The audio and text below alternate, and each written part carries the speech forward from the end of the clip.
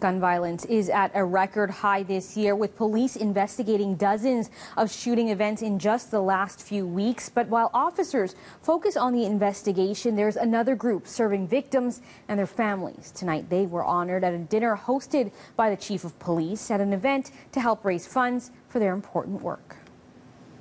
I had a 13-year-old boy that had absolutely no support. All I could do is provide a teddy bear and say, I'll see you at the preliminary inquiry, because I have to interview and I have to conduct a criminal investigation. Police Chief Mark Saunders sharing a personal story from his days working homicide, where a young boy's mother had been killed by his father.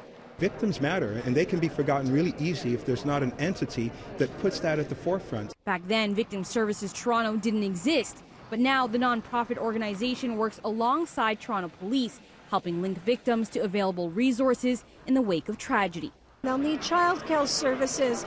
They'll need attendant care services. We will liaise with embassies in terms of bringing visitors over. We will advocate with employers. We will help people. There is a fund available that helps people with funeral expenses.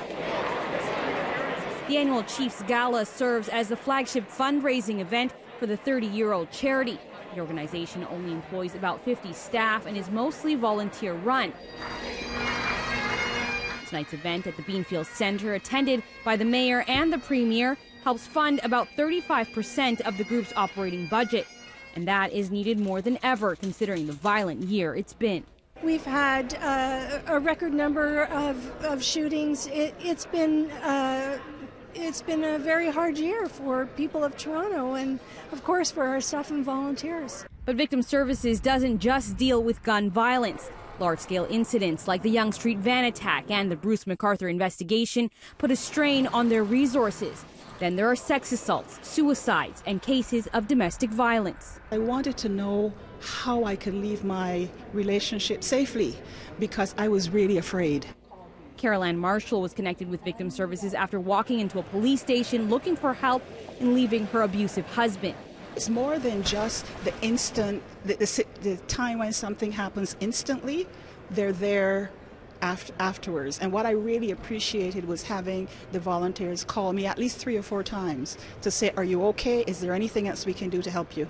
Because of the wide range of incidents Victim Services supports, the chief says he recognizes their work will always be needed. Still, he says he's doing his part to deal with the growing violence in the city. Here we are, a city of 3 million people, and whether we like it or not, there are going to be victims every day. We'll never arrest our way out of this. Working with partnerships, we really will have that holistic solution.